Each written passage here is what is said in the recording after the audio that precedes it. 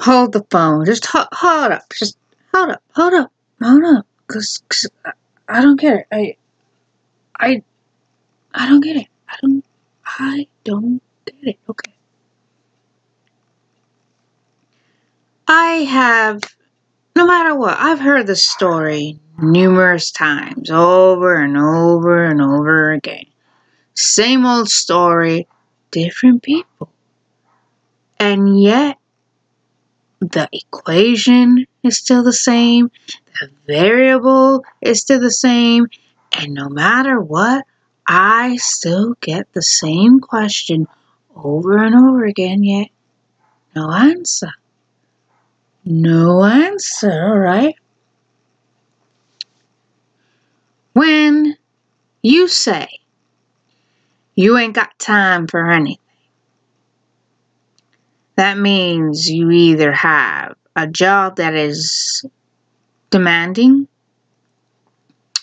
or you're going to school and the course itself is demanding, meaning you have no time because basically you got to focus on that.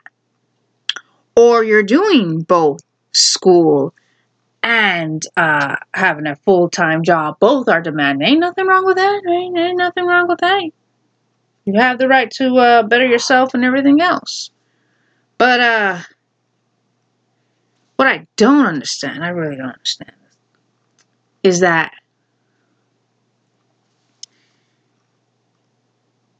how in tarnation, how in the hell can you say you ain't got time? So you ain't got time for friends or family. And on top of that, you broke. So wouldn't the perfectly logically answer to do it, or solution, wouldn't the solution be finish school, right? Finish school. Make school and your job your main focus.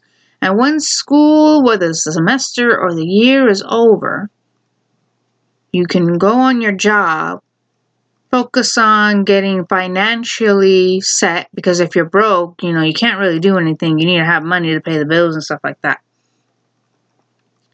And then once everything is up and going again, you can hang out with friends and family. Isn't that the correct solution? So when you're saying you don't got time for anything, you're meaning you ain't got time for nothing. You ain't got no days off because you're going to school.